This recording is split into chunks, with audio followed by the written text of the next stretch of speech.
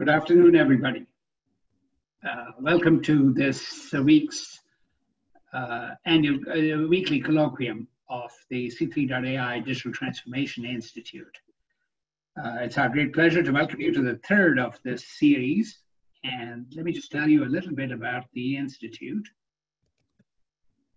The Institute's mission is to attract the world's leading scientists to use a combination of the newest advances in AI and IoT to put together a research agenda for the digital transformation of business, government, and society. It has as partners, first of all, the sponsors are C3.ai and Microsoft. And as university partners, we have Illinois and Berkeley as the co-leads, Carnegie Mellon, MIT, Princeton, and the University of Chicago and Stanford University.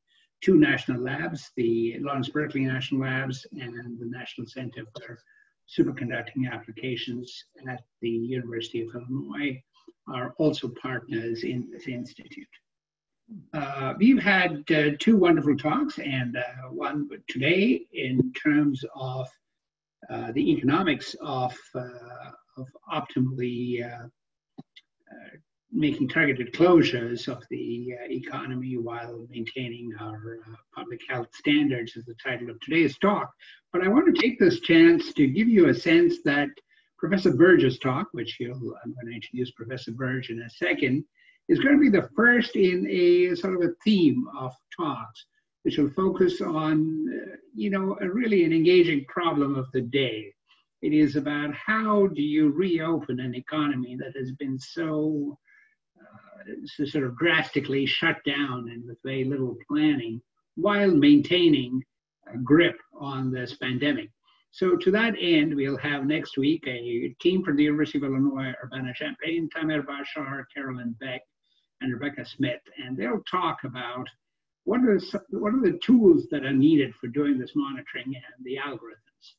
So that'll be a treat. And then Professor Daron Ajemoglu from MIT on August 6th will talk about the theory, also related to today's talk, of optimal targeted lockdowns in a multi-group SIR, of course, is susceptible, infected, recovered models of the pandemic. Dimitri Bertsimas, also from MIT, will talk about his new website about how do you get analytics on clinical and policy decision support for the pandemic.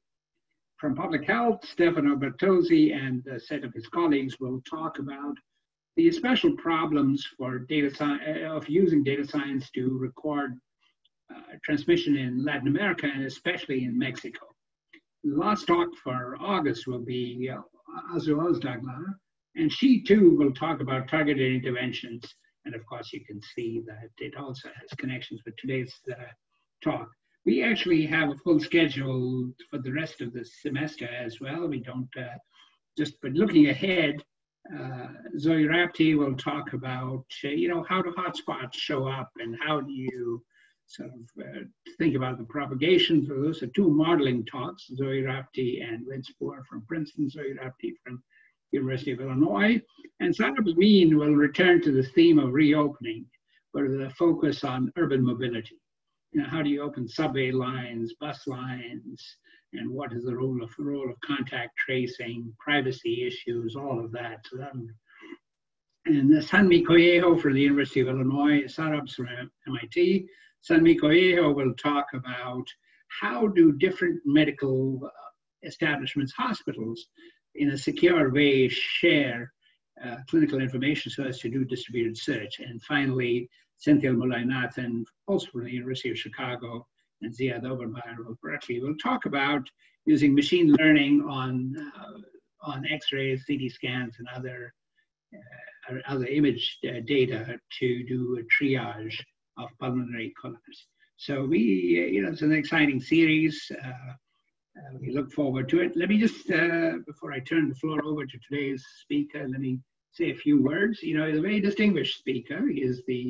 He holds the Hobart Williams Chair of Operations Management at the University of Chicago Booth School.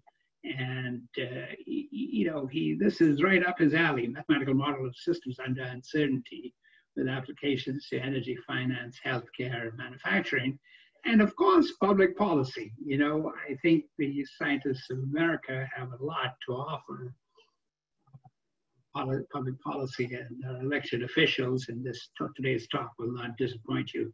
He's an Informs Fellow, he's a Distinguished Fellow of the Management Sciences Society, and he's a member of the National Academy of Engineers. He's currently the lead editor-in-chief of Operations Research. Dean of Engineering at Northwestern before he moved to Chicago, and he's been the chair of Industrial Engineering and Operations Research at the University of Michigan. His degrees are from Princeton and MS and PhD from Stanford. I should say all those institutions are CDTI partners. So without further ado, let me present to you Professor Birge, and thank you so much for speaking today. Please, Professor Birge. Thank you, Shankar. Let me get Please take over the screen. Oh, yeah. Yeah, let me get my screen. Oh, I have one more slide. I think 40-minute presentation, Q&A. Please use the Q&A feature. Camille will remind you about using the Q&A feature, upload questions, and I will try to cover as many as we can after the talk. Okay, over to you. Okay, let me get my screen up. Yes, okay. And share. Okay, so, well, thank you, Shankar. Thank you for inviting me to give this talk to the CDTI colloquium. This is joint work that I've done with my colleague Ozan Jandawan, also at Booth, and Yiding Feng, who's in computer science at Northwestern. And the point of our work is to look at what other kinds of approaches could we follow in trying to combat the spread of COVID-19, or in general, combat epidemic spreads, and to be able to do it in better ways, to reduce economic loss. And in general, what we want to do is to do this in ways that target where some kind of restrictions, some kind of economic change in activity is to the most benefit in terms of reducing infections and but still allowing as many people as possible to work. So that's kind of the overview of what we'll talk about.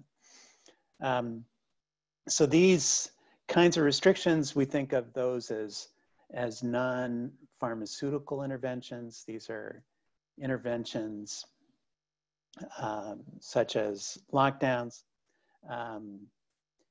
They're often quite blunt, that will close an entire class of business throughout a state or throughout a city. And they result in certainly great economic costs, as we've seen, unemployment increasing greatly, GDP going down, but associated with that are also healthcare costs. There are certainly substantial costs for people who are unemployed, and shutting down of the economy also leads people not to seek healthcare. So there are other kinds of costs that go along with these kinds of non-pharmaceutical interventions. And what we want to look at in particular is what's the impact of the fact that we've seen a lot of heterogeneity in terms of how this disease spreads. Different countries and different places within a country, and even different neighborhoods within a given city. I think, recently, for example, neighborhoods in Houston, one neighborhood has lots of cases, the neighborhood right next to it doesn't have very many at all. So it seems like looking at it from the perspective of different geographies actually is an important consideration in thinking about how we might deal with these kinds of epidemics. And so we want to, in particular, think about those places where there might be increasing spread from the disease. Okay, so these are the questions we want to answer. How much can we gain by restricting economic activity in different neighborhoods? So we'll look at it from the neighborhood perspective and trying to say, well, if we could do it neighborhood by neighborhood, how much would we be able to save in terms of economic costs while still ensuring that the disease doesn't spread? And therefore, which locations should we try to target? How much does it depend on what's happening outside that given area? So if I'm in New York City, how much am I impacted by, let's say, New Jersey or Connecticut or upstate New York? And how much do you gain by trying to target relative to having a policy that just is uniform, goes across an entire region, entire city, or entire state? I'll just give you a brief overview of what we're going to find. But what we do is we come up with a framework that looks at these targeted closures. It includes how people move about among those neighborhoods, how they would generally move without any kind of interventions. And it includes heterogeneity in terms of how much economic value is being generated in the different neighborhoods, as well as how much infection is already present in those different neighborhoods. So we're going to consider all those things within our study. And we come up with an optimization formulation that fits what we call either a large infection regime or a small infection regime. So basically, the large infection regime refers to a time when the disease is already spreading, there's already community spread of the disease, and perhaps it is overwhelming the healthcare system, or at least reaching, let's say, a state of capacity of the healthcare system. So we call that the large infection regime. And then a small infection regime where we don't have any outbreaks, but we'd like to be able to ensure that any outbreak that does occur does not lead to epidemic spread.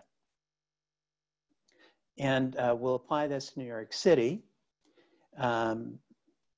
What's interesting is when we apply to New York City, we see that there are different areas that we would like to remain open, in particular Midtown Manhattan. And I'll talk a little bit more about why Midtown Manhattan.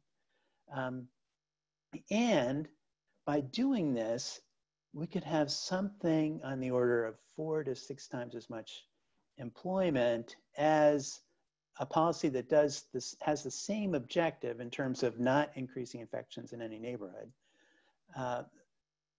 but that has a uniform policy throughout the city. So by targeting, we can actually save a considerable amount. And the other point that I'm going to bring up as I get into the data is that it's critical for some kind of coordination with neighboring counties in order for a given location, in this case, New York City, in order for them to be able to control what's happening with the disease. Okay, so I'm not going to go into all of the literature. As you know, if you've been following any of this, it's been exploding over the past few months. I think you're going to hear about this work by Ajmalu shortly in the seminar series. But there's been a lot in terms of how COVID-19 is spreading, in terms of what is the economic impact of COVID-19, in terms of how people move about, what kinds of population flows there are, how that affects epidemics, and then different papers that people have talked about, similar to ours in terms of what types of controls might be used for dealing with epidemics. Okay, so here's our basic model. And Shankar referred to the SIR model. We add one additional compartment to that, which we call exposed. So we have a city that's divided into different neighborhoods. So the neighborhoods are I, and the set of all the neighborhoods is this set here, V. The population in each neighborhood is, let's say, N for every neighborhood I. So within each of these neighborhoods, we'll assume that there's a certain number of people who are susceptible. And if they are exposed in a way which I'll make concrete in a minute, then they go into the exposed state. Now, the exposed state is someone who's actually contracted the virus, but we don't know if they're going to have symptoms or not yet. But the virus has entered them, and now it's either going to progress into a disease or not.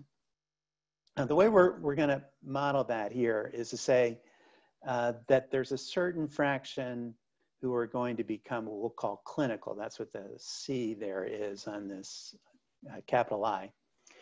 So the clinicals are those that we think are actually manifesting symptoms and are the people that, at least at the early stages of the disease, which let's say in March and April, those are the people that would be tested and that you would see as reported cases. And then the subclinical, these would be people who are asymptomatic or people who have very mild symptoms, not enough that, for example, they would seek medical treatment or at that time that they would be tested.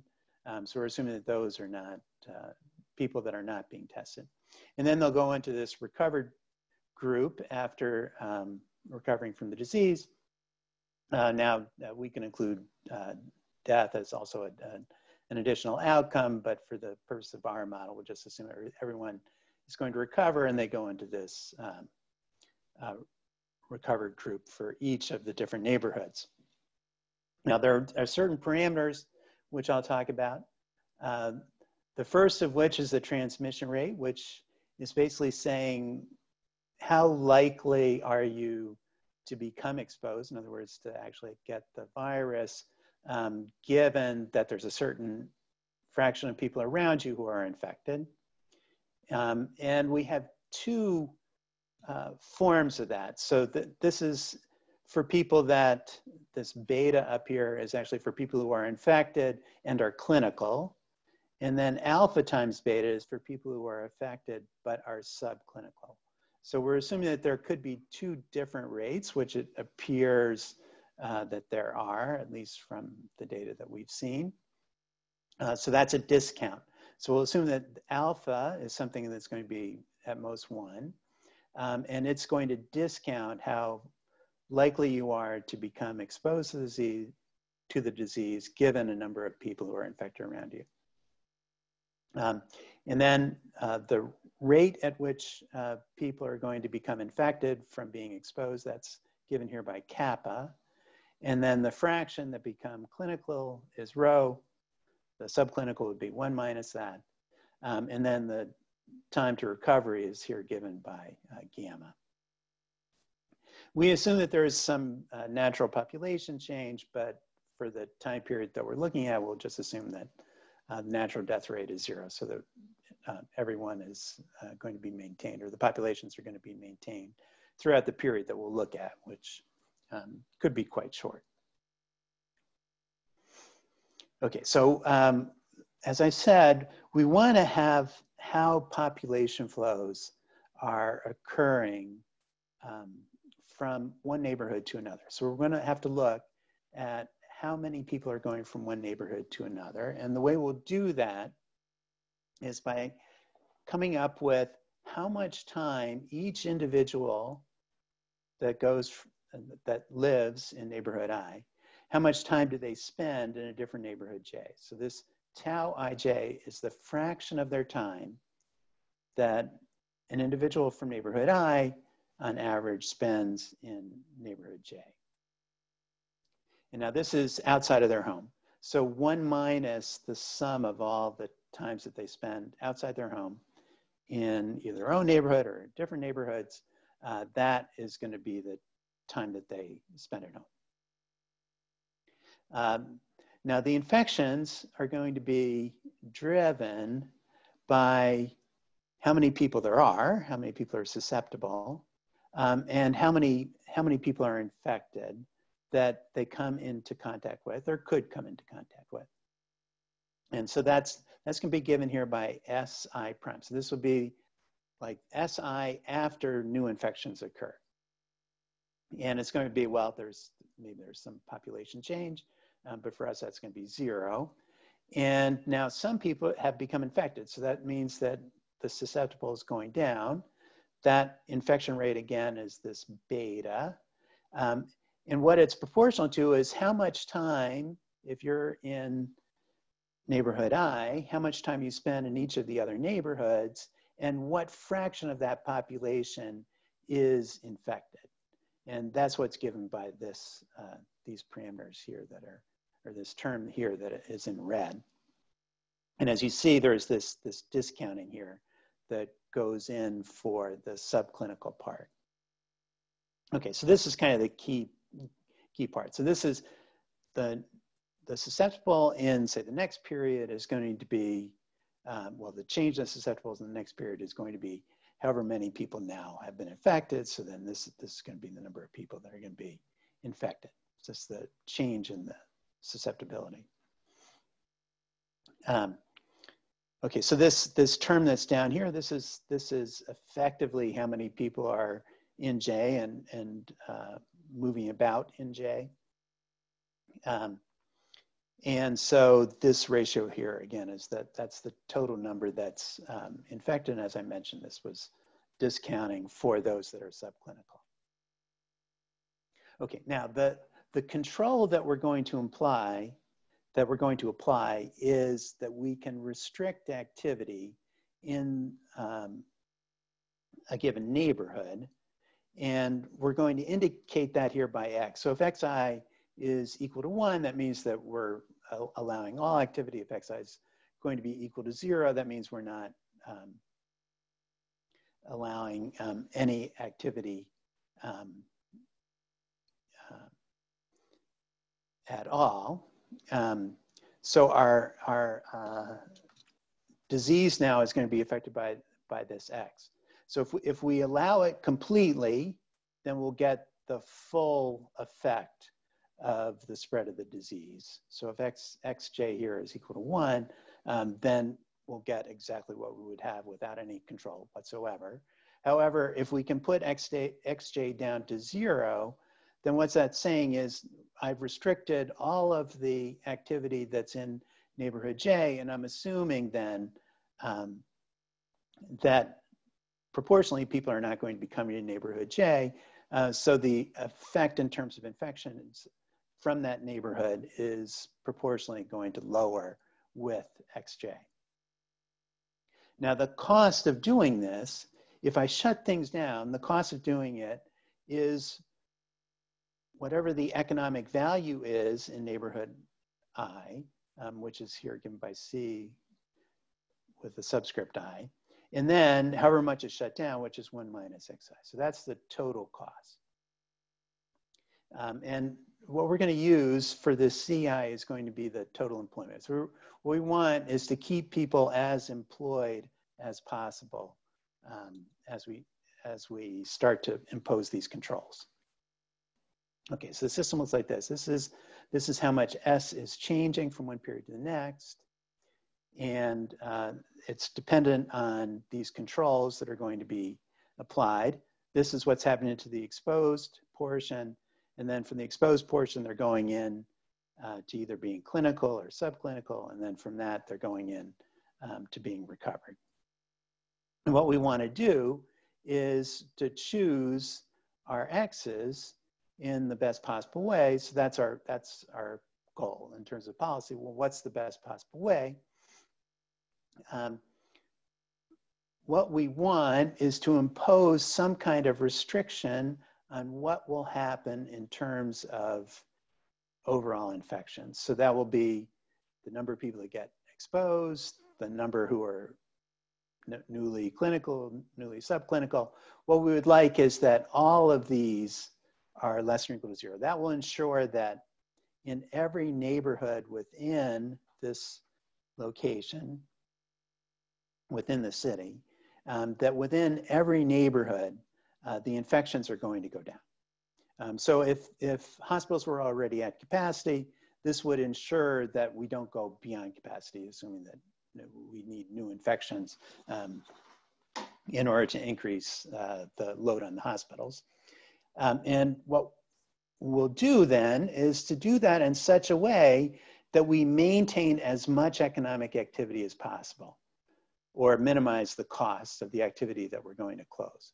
So that's maximizing our index of activity within each of the neighborhoods times how much we keep those neighborhoods open. And then this constraint is just this constraint up here. It's just saying that we want to ensure that all of the neighborhoods are seeing decreases in the total populations who have either newly exposed or newly getting infected. Okay, so it relies on all these disease states. We need to know what state the system is in, and we could then apply this dynamically. So we could say, okay, well, let's observe how many people are susceptible, exposed, let's say clinical and subclinical in each of the neighborhoods. And then we could say, well, how much are we going to leave open or close?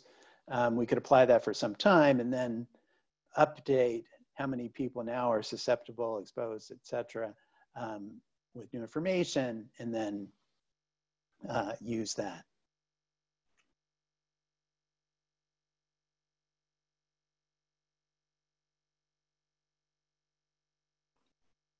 Okay, so that's our large infection regime. Now, when we talk about a small infection regime, that's a situation where effectively the disease is either dormant or it hasn't progressed, and we want to prevent it.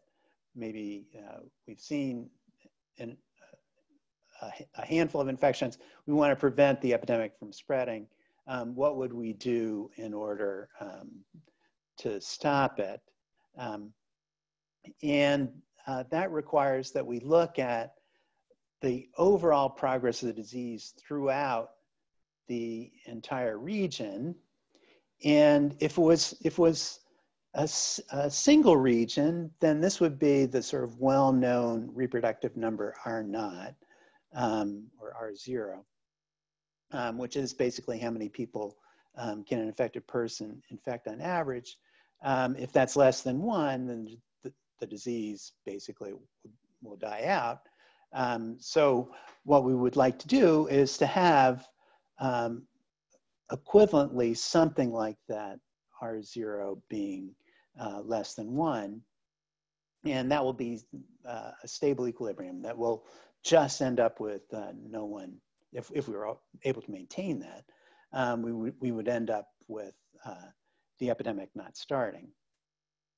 And that turns out to be equivalent to a matrix inequality here, where this is a matrix that's composed of the time that people spend in different areas, the restrictions that are placed on them, another diagonal matrix for how long they're spending in these different areas, and relating that to the population, and then the parameters. And basically it says that this matrix is less in terms of the positive semi-definite ordering than this matrix over here, or that if I take this and subtract this matrix, it's positive definite. So that's the condition that this X would have to satisfy in order to ensure that basically the no infection equilibrium is stable. And to achieve that, then what we would want to do is the same thing. we would maximize the amount of activity that we can allow, subject to the constraint that, well, that matrix, which is this, what's on the right-hand side here minus left-hand side is positive semi-definite.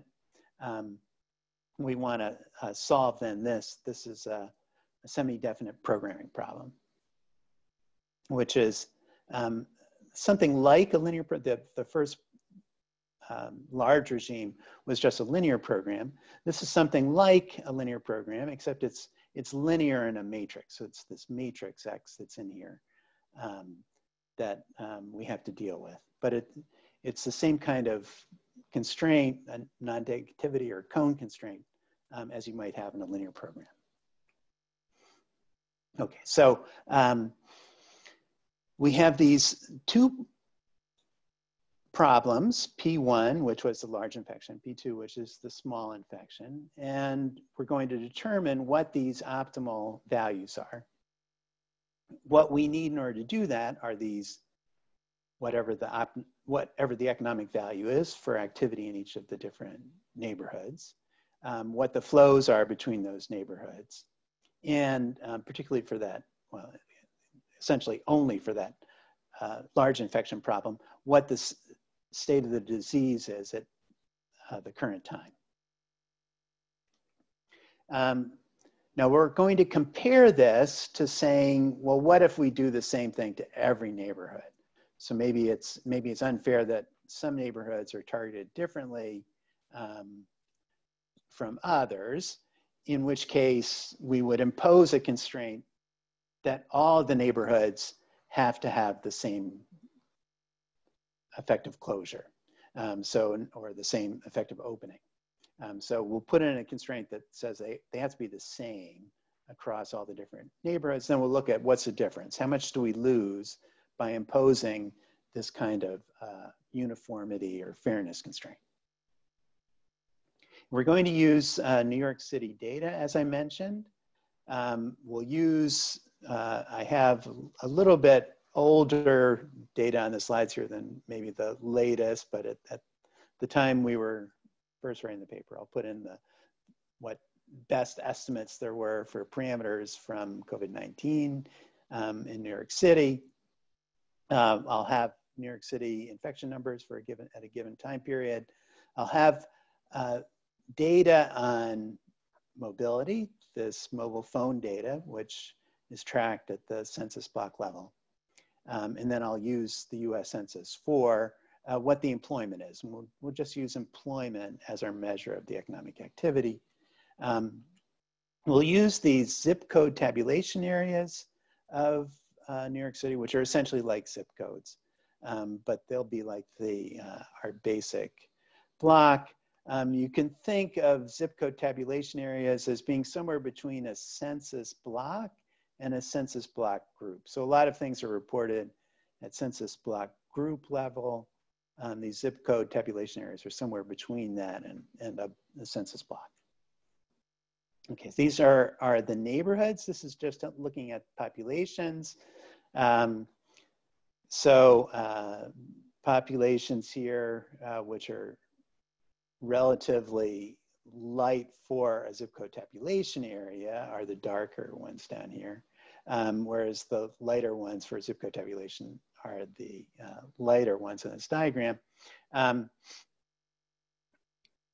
are many people who also come into New York. So we include, in addition to all the zip code tabulation areas in New York, we're going to include the 10 counties that send the most people into New York on a given day. So we'll include 10 counties in addition to all the zip code tabulation areas, about 225 different neighborhoods in this case. As I said, we have this mobility data. It includes about 10% of all the devices in each of the neighborhoods. It has identified effectively where everyone lives and how much time they spend at home. And then it has a number of visits that they make at different places. And we're going to scale those number of visits to come up with the time that they spend in these different neighborhoods, which is effectively saying that all the visits have the same weight. And we're going to calibrate it using the data before there was any kind of interventions. So we'll take it from January until the end of February. And we look at different windows, but it doesn't seem to make too much difference. These are the estimates for the parameters. As I said, we have some different estimates now based on later findings, but basically these are the infection rates, how quickly people are clearing, or how quickly people are getting infected, what fraction are being clinical, what the discount is. This is alpha is the discount for those that are subclinical, and this is how long people are with the disease or in the infected state. Here's what the city looks like at the time that we're going to use as our example. So we'll start at sort of the height of infections in New York, which is around April 18th. And you can see the lighter areas are the ones that have more infections. The darker areas have fewer infections. And we can also look at economic activity. So here's a measure of economic activity relative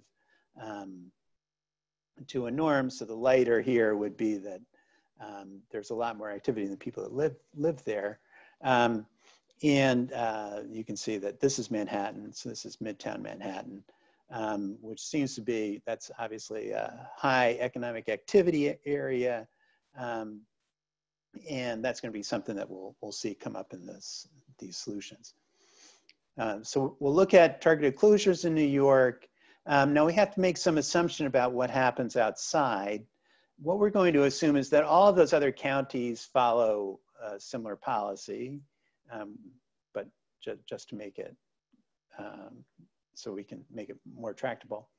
So we'll assume that all of them follow some policy that's given. That is, they have a fraction of Y open. So Y is the amount that they keep open. And then we'll look at what does New York do? What do we do in the neighborhoods within New York, given that those are kind of fixed? And we'll look at some measures of efficiency that go along with this. Okay, so measure of efficiency is basically what fraction of the total economic activity are you allowed to be open? And what we see up here, in this corner, this is saying, suppose that all the other counties actually lock down entirely. And then what would we do in New York City in terms of the dark would be where things are basically shut down. The light is where things are open. And what you'll notice is that although there's a lot of closures down here in the southern tip of Manhattan where Wall Street is, we'll see openings here in the middle of Midtown. So where there's a lot of economic activity, we see that we have openings there, and then we'll have some closures like here in Queens. Where areas that if we were to let them be open, they would have more spread of the disease.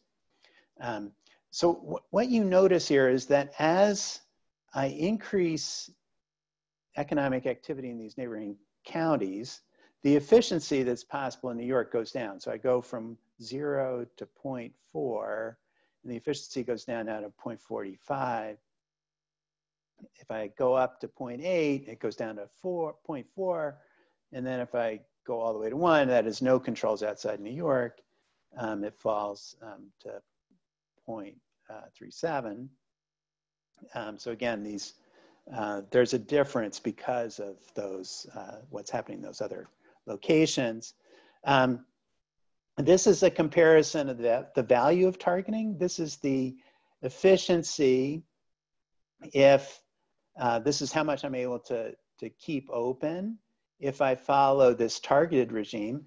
And what's here in red is following the uniform regime. As you can see, there's a large difference in terms of what that efficiency gain is. So we get a great deal of gain and efficiency by moving to targeting. And I'll show the this ratio. So this is the ratio. So as we allow more and more to go on in the neighboring counties, that ratio increases, and it goes, as I mentioned at the beginning, it goes from somewhere around 4, so you're getting 4 times much economic activity as with a uniform policy, to something like 6, depending on how much you allow in those neighboring counties. So so targeting actually can achieve this goal 4 to 6 times more employment than using the uniform policies. Here, this is repeating the exercise with the small infection regime. As you notice, there's a lot more efficiency that can be gained. You see a lot more white on these diagrams relative to the others. Even this is in the case when there's no work outside. However, if you allow if you allow the neighboring counties to resume normal economic activity, then there's no longer the ability that there's nothing that New York City would be able to do to contain the disease. That is, that the infection would spread. We wouldn't be able to have that effective reproductive number be less than 1 if we allow everything to increase outside New York. And this is just showing what's the fraction that you can allow in different cases when we think about it. This is the ratio between our targeted policy versus the uniform policy, because even in this case, uniform policy does allow for a significant opening. The difference is not as significant as it is in a large regime, but there's still a difference. So targeting, definitely you can get greater efficiency than you can by having a uniform policy. It's somewhere greater than 10%, but it could be, depending on, again, what's happening in the outside counties, it could get up to something like 1.25% or 1.2%, or 25%, or 1.2 times what you would have in the uniform policy.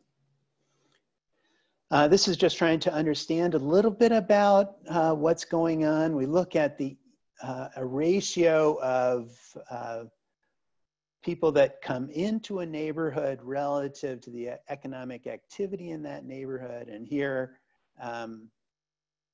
if that ratio is closer to 0, that means that it's a neighborhood with very high activity or with very few people that come into it. But you can see that Midtown Manhattan has very high activity, and that's a reason for looking at Midtown Manhattan. This is looking a little bit more at that economic activity. The correlation between the two in terms of what our optimal policy was and this ratio of inflow to economic activity, that correlation is highly negative, as you can sort of tell by the colors. And that's saying that, yeah, areas in which you have a lot of activity in terms of employment, but maybe a lot of people who actually just live there and are working there, that's an area that you would want to keep open. So to conclude, what we've given is a framework for studying these targeted closures. We've taken advantage of this data that we were able to have from SafeGraph on these movements of people from one location to another, so we know how people are traveling throughout the region. It depends a lot on this heterogeneity in terms of how much employment there are in different areas and what the infection rates are in those different areas.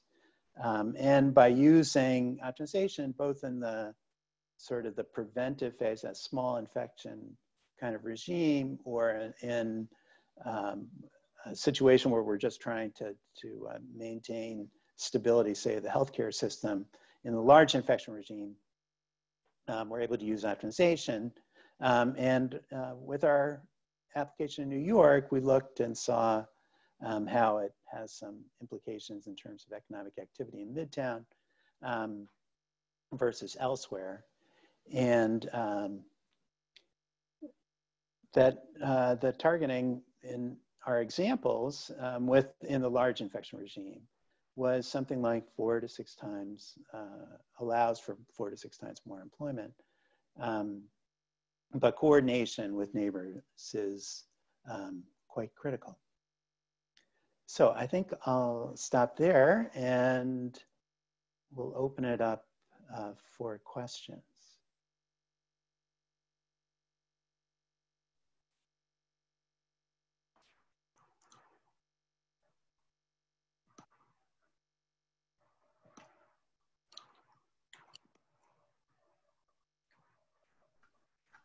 So I see a question on the Q&A. So how do rates of infection or even perception of those rates affect movement across neighborhoods and social distancing? Yeah. Sorry, John, I was muted.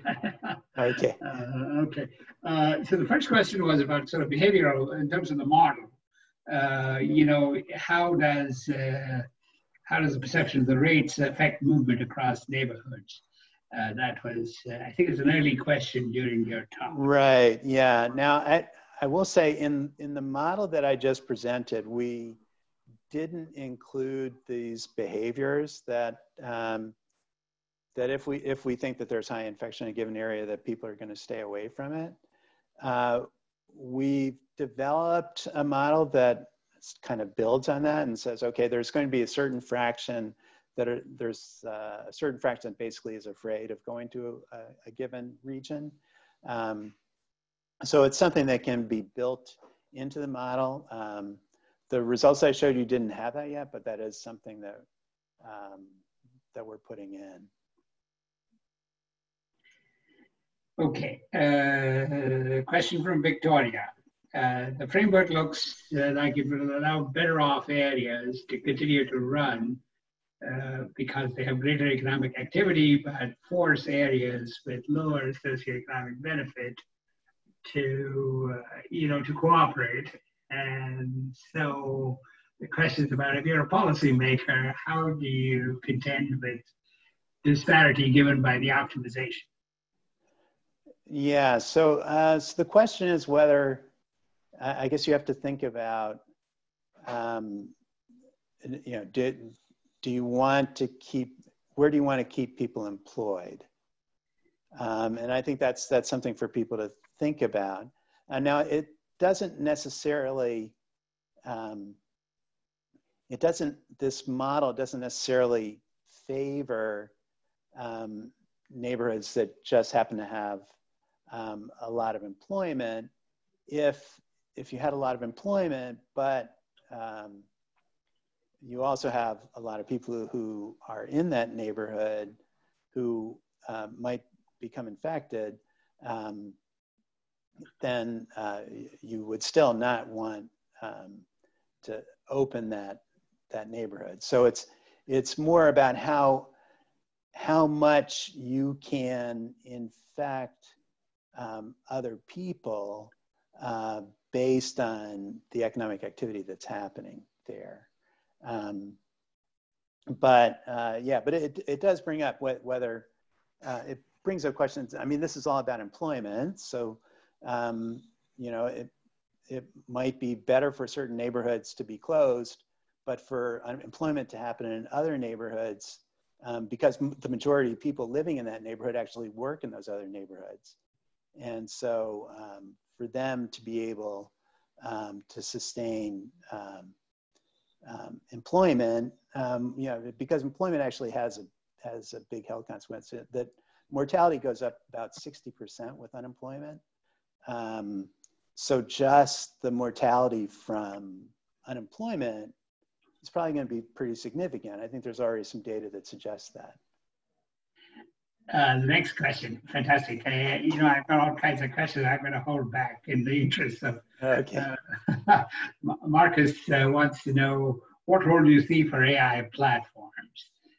Maybe it's about how do you identify the parameters, learning, how do you make meaningful recommendations?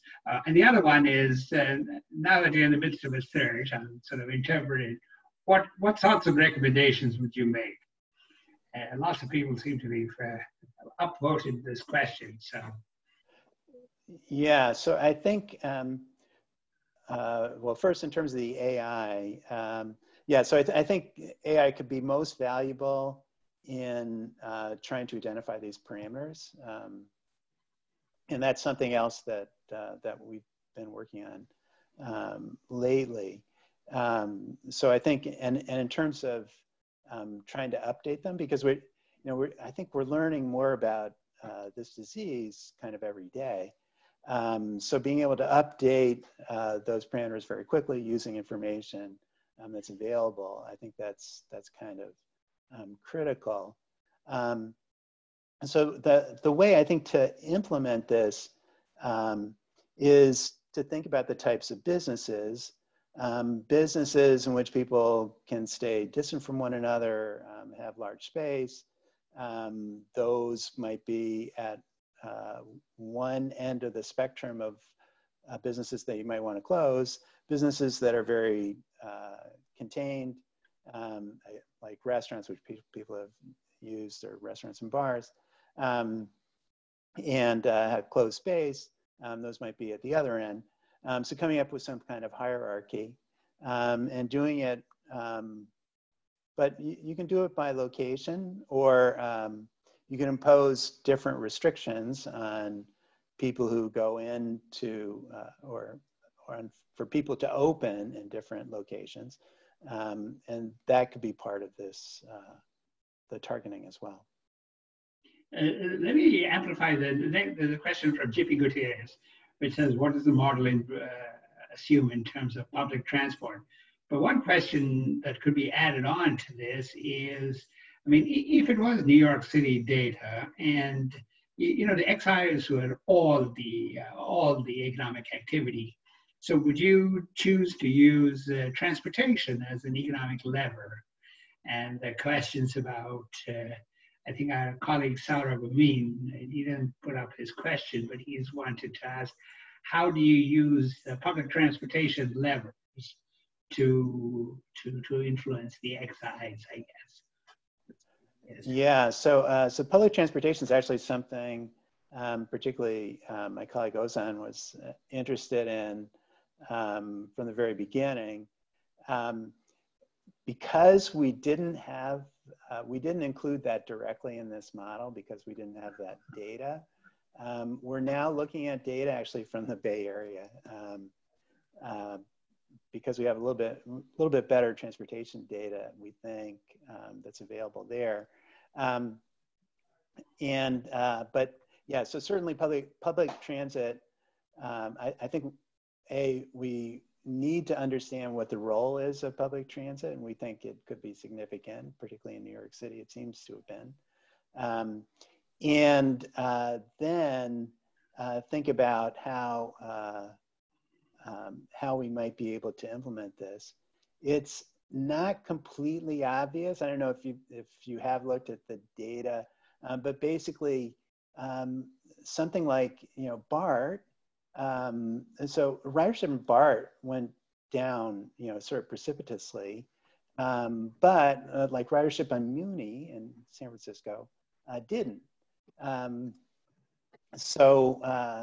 That suggests that different modes of transportation actually are taken by people that are in different employment categories, and so you have to really consider about how people use public transit, and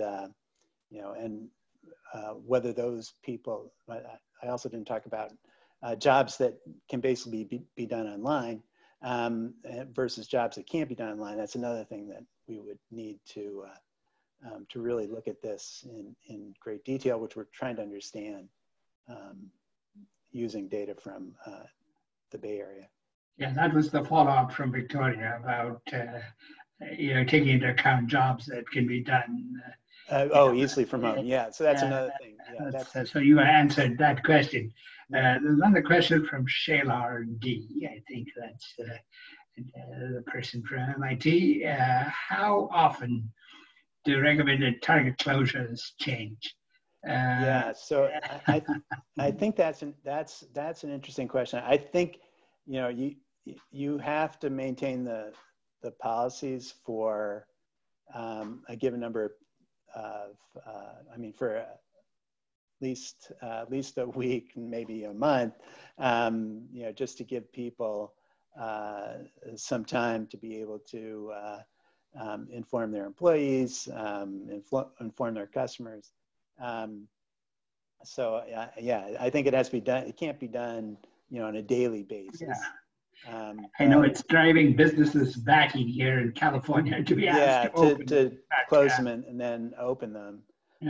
Hopefully, the way it should progress is you would start with a certain number of closures, and then you open and keep on opening, and you wouldn't have to go back the other direction. So that would be the point would be you want to keep it long enough that you're consistent like that. That once you open a business, that there's low likelihood that you're going to have to close it again. Okay, a somewhat political question from Kshitij. He's one of mine, so I can say that. So he says, how do you incorporate what you hear on the radio or on the television every day, that infections and economic rates are actually related? A healthy society is an economically functioning society. Is there a way to incorporate economic models of growth and activity endogenously into the SEIR models? That's the question. Well, I think you mean how does he wants to, if the population feels that the rates are decreasing, it's a stimulant for activity, because you were comparing it to the pre-pandemic levels of economic activity for the efficiency, and so he's trying to say, can you build in one where one of the things you do is you spur the economy by making it seem healthy.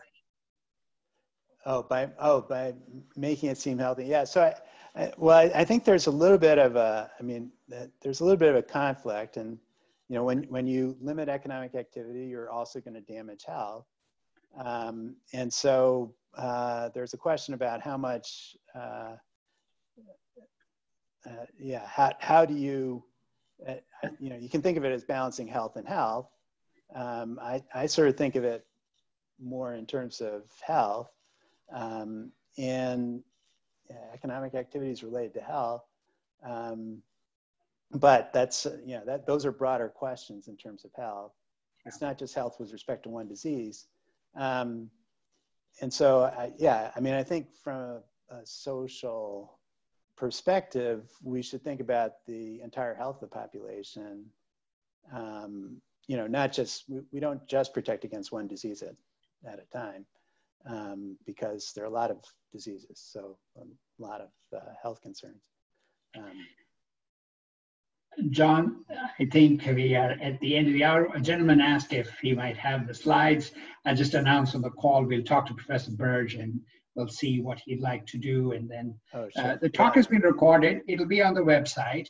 And please join me, even virtually, in thanking John for really opening up a fantastic area of research and really just wonderful analysis. Congratulations. Well, thank you. Very much. Thank you, Shankar. Thank you, everyone. Thank you. Thank you. Thank you. Bye-bye, everybody. Thank you. Bye-bye. One more question. Okay. Yeah. Bye. Oh, another question. No, it's okay. I think we'll. Thank you all very much. All right. Bye-bye. Thank you.